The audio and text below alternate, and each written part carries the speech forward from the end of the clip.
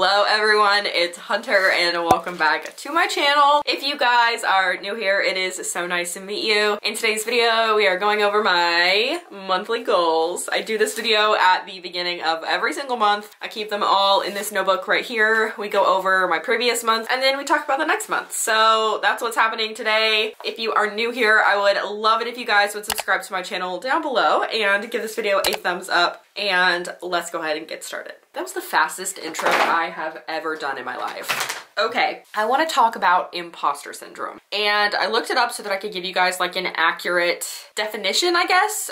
So Google says that it is loosely defined as doubting your abilities and feeling like a fraud. It disproportionately affects high people who find it difficult to accept their accomplishments, and many question whether they're deserving of accolades. So before I really talk about my goals for the past month that I have accomplished, I have kind of been feeling like a fraud recently, and I didn't really know that imposter syndrome was what I was feeling until I started thinking about it. I was like, what is imposter syndrome? I looked it up, and I really relate to that feeling right now, because for 7 years, it took me 6 years. It took me 6 years to get 5,000 subscribers on YouTube. And in the last 6 months, I have gained so many subscribers, so many views. My watch time has gone up so much. My revenue has been crazy compared to the past. I just really feel like a fraud, and I'm not doing anything fraudulently. Don't worry, I'm not buying my followers. I'm not buying my views. I'm not buying any of it. And everything has come so organically, and I am just absolutely blown away by the support that I have, but I also feel like it's just all gonna come crashing down at some point, which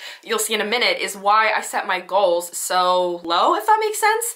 Like, I just feel like there's going to come a point where people are gonna stop watching my videos, they're gonna stop subscribing, or they're going to stop supporting me, they're not gonna follow me on Instagram, they're not gonna wanna watch anything, they're just gonna leave hate comments, because I do get some hate comments about how quickly I talk, and about my energy in these videos, but I usually just let them roll off my back because they don't really bother me. I know that I'm high energy in my videos because I don't want you guys to get bored of me, but I just feel like at some point the growth is gonna stop and it's gonna be disappointing. And I feel like and I know that the growth is not always going to be crazy fast. I know I'm not going to continue to gain 100 subscribers a day for infinitely, but it's just like the thought that it used to take me months to get 100 subscribers, and during the month of January and even the beginning of February, I was gaining 100 subscribers a day, and even right now I'm gaining like 50 subscribers a day, 50 to 75. So my growth has just been astronomical, and don't get me wrong, I am so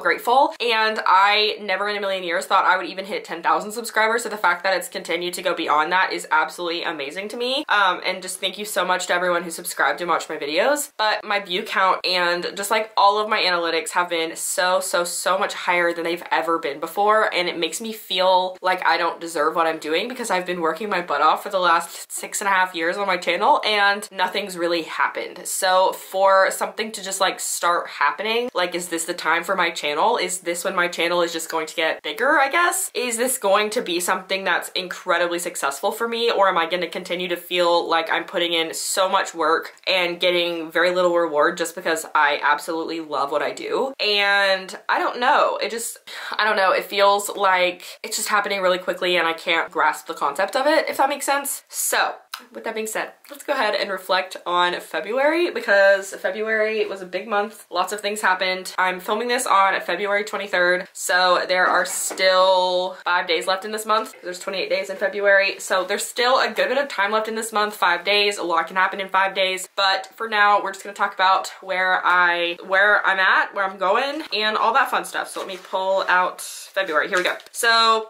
at the beginning of this month, well, okay, let me back up.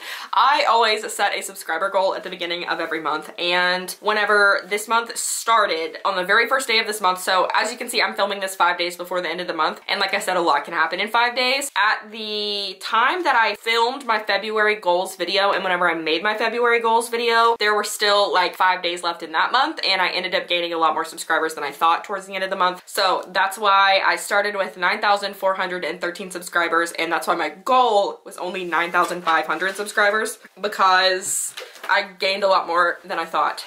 into the month. I'm pretty sure I hit 9,500 subscribers on February 2nd. So that was really quick. So I did reach that goal, and as of right now, I checked it a few minutes ago, I have 10,820, which is absolute madness. And this is where imposter syndrome plays in. I had just about 9,000, I think, whenever I set this goal. So my goal was to reach 500, and I have surpassed that by over 1,000, almost 1,500. So lots happening there.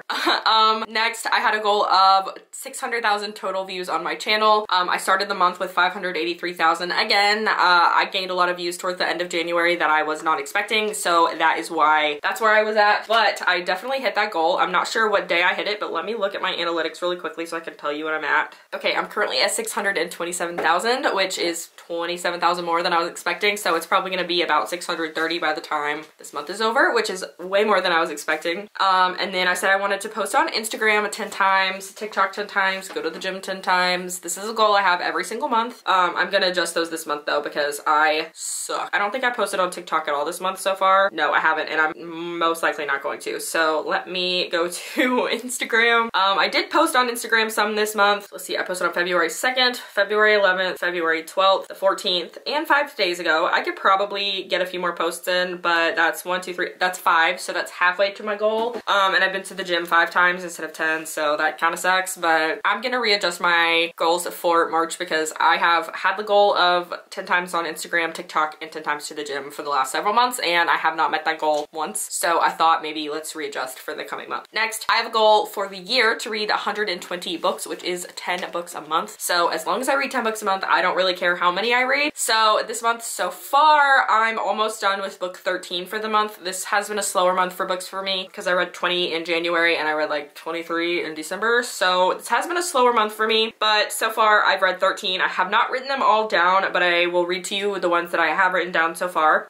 So I've read The Love Hypothesis by Ali Hazelwood, Finding Cinderella by Colleen Hoover, All the Ugly and Wonderful Things by Bryn Greenwood, Joss and Gemma Make a Baby by Sarah Reddy, Follow Me for Murder by Sarah E. Burr, Maybe We Should by Melissa Foster, Good as Dead by Susan Walter, Meet Me in the Margins by Melissa Ferguson, Tools of Engagement by Tessa Bailey, You'll Be the Death of Me by Karen M. McManus, and then there were a couple of others that I can't remember the names. I'm currently reading Not So Meet Cute by Megan Quinn. My Kindle's over there, so that's why I was looking over there. And then my next goal was to get $200 in AdSense because I got like almost 500 in January. So I was like, well, if we can just like get over 200, that'd be great. And right now I'm at a little over 400. I think 417 was what it was yesterday. That's super exciting. So thank you guys so much. You guys are seriously allowing me, by watching my videos, you're allowing me to pay my bills with my YouTube channel. And that makes me really excited because that means that I can do less other side work because I have YouTube to help me out a little bit. And the last real goal I had for February was to stay on budget of $500 on my credit card, and I failed miserably at that. So we're not going to talk about how much money I spent. We're just going to move on to setting my goals for March. So let's go ahead, move over to my desk, we'll write stuff down and get to moving.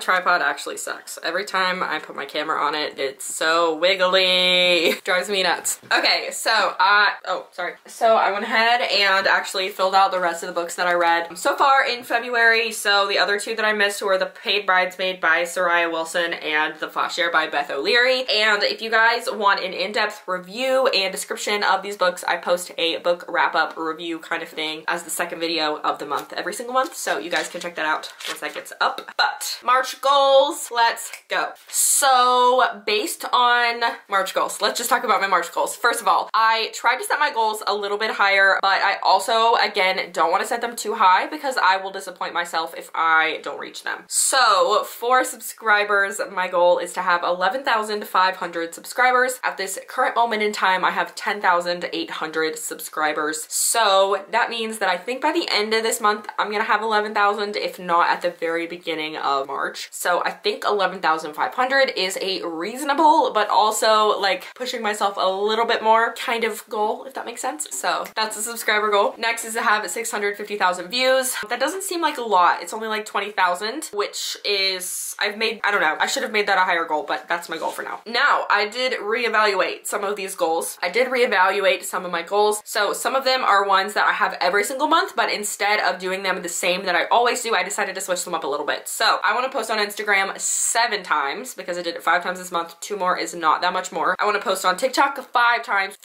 more than I posted this month. And then I want to go to the gym 7 times, which is 2 times more than what I've done. That's definitely reasonable. I should do it. I can do it. I know I can. And then for reading 10 books, again, that's always a goal of mine, but I put in parentheses that at least half of them be physical books.